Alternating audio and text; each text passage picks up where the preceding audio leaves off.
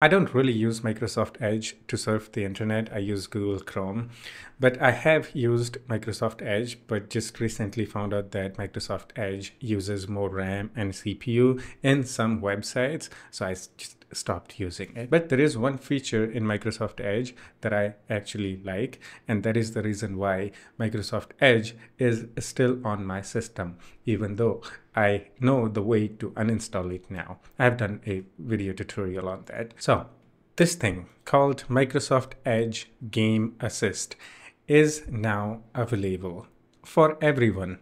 Until now, this was in beta and you had to enable it.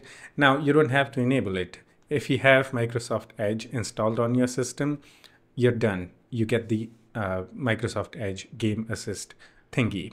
So this is how it works. Okay, let's say you're playing a Minecraft and you need some help with something in your Minecraft world. You can do Windows plus G key. Here you will see a new icon in the game bar called Game Assist. Just click on it. Here you can watch videos, tutorials about the Minecraft or any other game that you're trying to play.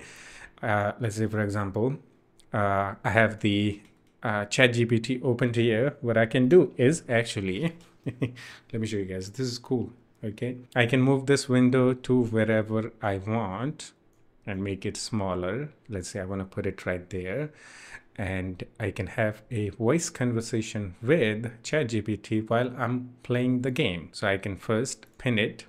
Okay, let's say I'm playing the Minecraft. Now, let's say I'm doing something or I don't know how to make bed. What I can do is click on this.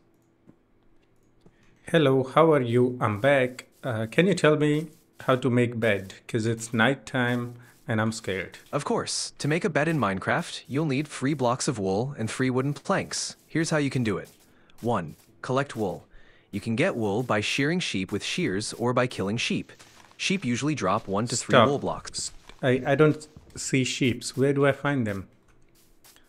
No worries. Sheep can usually be found in grassy areas like plains, mountains, and sometimes near villages. They typically roam around in these biomes. If you can't find any sheep right now, you can also sleep in a bed once you have the materials, and that will help skip the night. Keep exploring and you'll find some soon. I found a village. I think it's a village. That's great. Villages are fantastic places to find resources. You might even find beds inside some of the houses. Is it not guaranteed that there will be a bed? It's not guaranteed, but villages usually have beds in the houses. Look around for small houses with beds inside. You can use one of those beds to sleep. Okay, stop. Okay, this is just one example. Whenever I'm playing the game, I can ask certain things about the game, or you can just, browse the internet alongside your gameplay, okay, without disrupting it.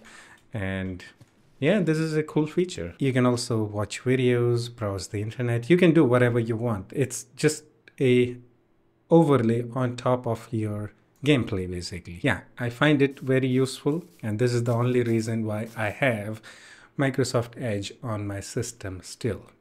I don't do browsing and stuff with it normally, but when I'm on game and I need to browse the internet or watch videos or whatever on the internet while I'm gaming, yeah, I just use the Game Assist. Pretty useful in my opinion. And I don't have to leave the game. That's the best part.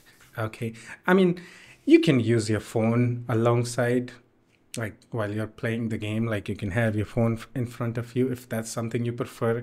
I mean, maybe this is not that useful for you, but you got the idea. This is useful for me for sure. Again, you don't have to enable anything.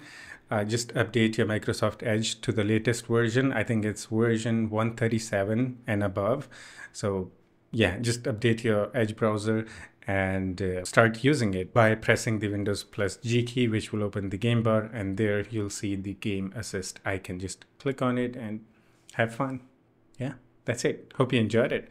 And if you still have any questions or have any suggestions for me, you can always do the comment and we can have some chit chat in the comment section too. And one more thing I forgot to mention, we have a similar feature on Steam too. Steam has a Steam overlay thingy, and on that You can also use similar feature. You can browse the internet on top of your gameplay, but Steam Overlay only works on Steam games. It doesn't work on non-Steam games.